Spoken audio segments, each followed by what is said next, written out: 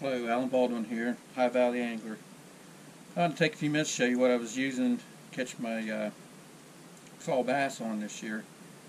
The bass, as well as the hybrids you'll see in the video, were caught on these basically 3 or 4 same lures.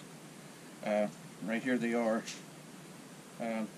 Hog wild catfish bait, a bobber, and this big sinker.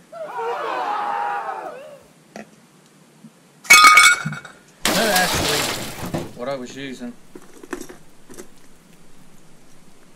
was a shad wrap, number 5 to number 7. This was basically the number 5 is what I was using most. I was using the shallow runner. Most of the time I'm throwing a deep runner, but being that the shad are schooling and running fairly shallow this time of year, I went with the shallow. And then this guy here, I rigged it up weedless. As you can see, the hook's recessed in here. If they bite down, it's exposed. With this type of head, you can swim it. It's not real heavy. You can swim it, or you can drag it along slow. This tail will work. Just kind of skip it along. But most of the time, when it hit the water and I started to move it, is when I got my bass on it. And this was probably the most popular on bass this year. This fall, I should say. It's a Kitech, and it's rigged on a lead head here with a underspin. This underspin seems to be just about the right size, that the vibration and thump it gives off is real similar to the tail. At least this size seemed to work the best. The fish seem to like. And there's more than one way to rig it. I also done pretty good with it, rigged up on a chatterbait. The chatterbait worked just as good, probably, as this one. And I also threw it some with the skirt on it, which basically it's just another chatterbait, but it just has the bluegill skirt on it, bluegill colored Kitech. Just gives it a little more bulk in the water, but I didn't really see that done any better than the one without the skirt. It's just something you have to experiment with. And as you can see, I used 2 colors this year. I used bluegill and I used shad, which is common for the bass to be feeding on in the fall. And then the last one I used was a turd. Have you ever heard anybody fishing with a turd? Well, that's what this is called. Anybody familiar with a Ned rig? Because I ain't telling you what it is. No, actually, they call this a turd. A TRD worm. Goes on this little lead head. You can get them with a wire guard or weed guard or without.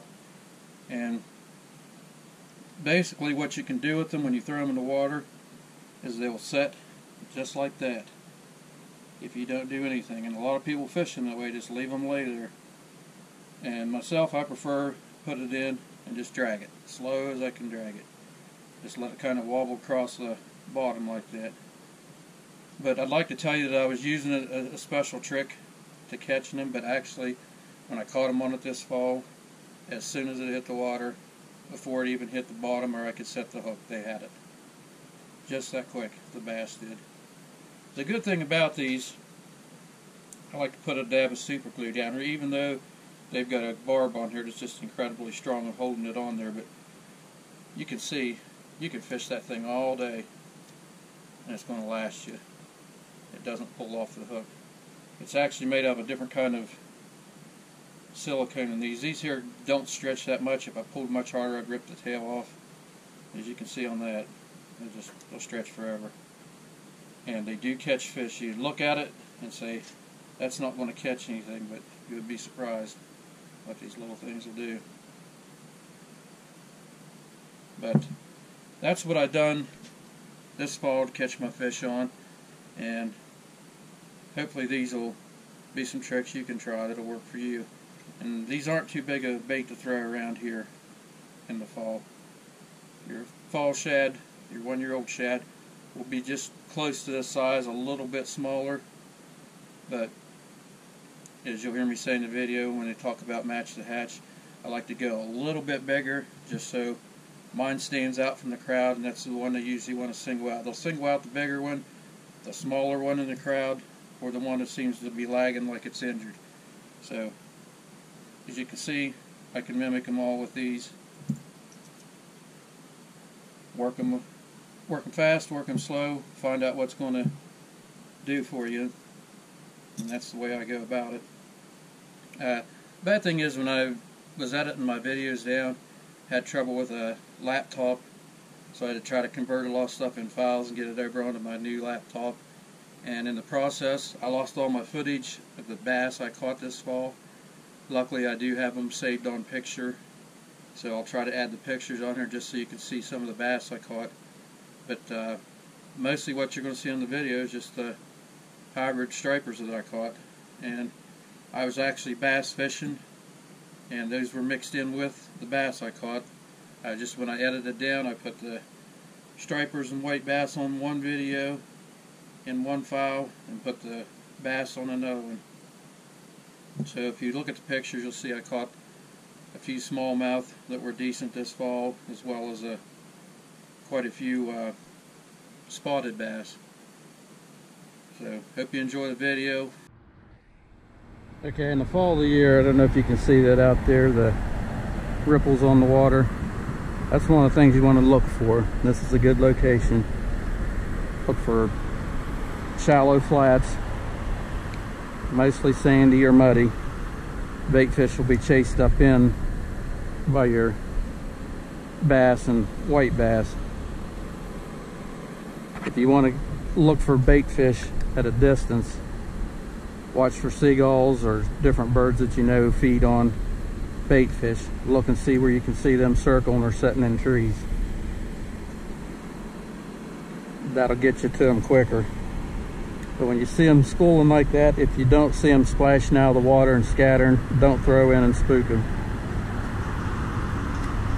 The only time you want to throw in there is if you see them scattering, because you know there's something running them. So you don't want to break up the school if nothing's chasing them yet. I don't know if you can see the school of shad right here in front of me.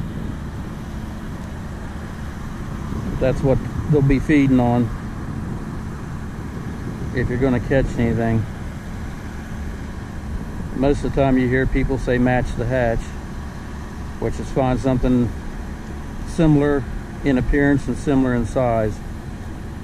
And most of the time that'll work, but sometimes I like to step it up and go a couple sizes bigger, because it'll stand out from the crowd, and that's the ones they'll go after. You can either throw one that looks crippled and can't keep up with the crowd, or you can throw something that's bigger that looks like the main course.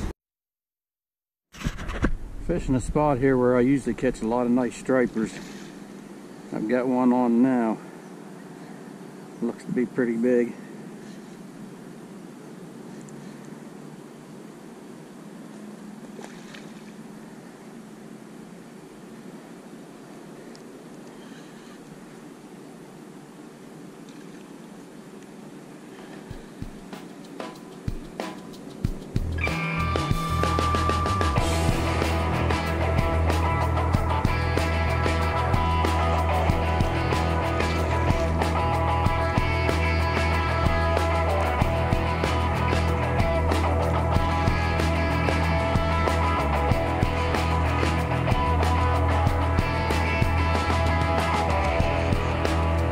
Yeah, it's a nice one.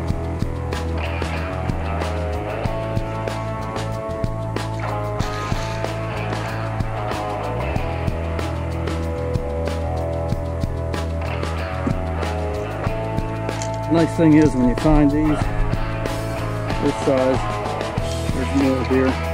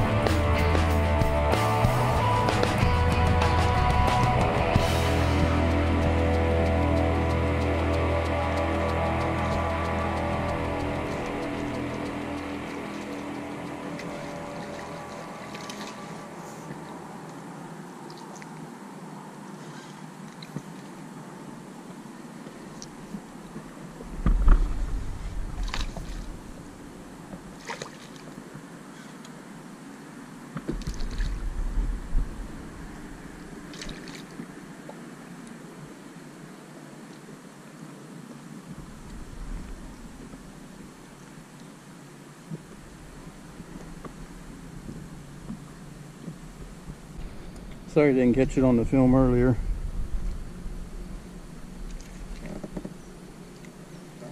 But this is where I'm fishing at.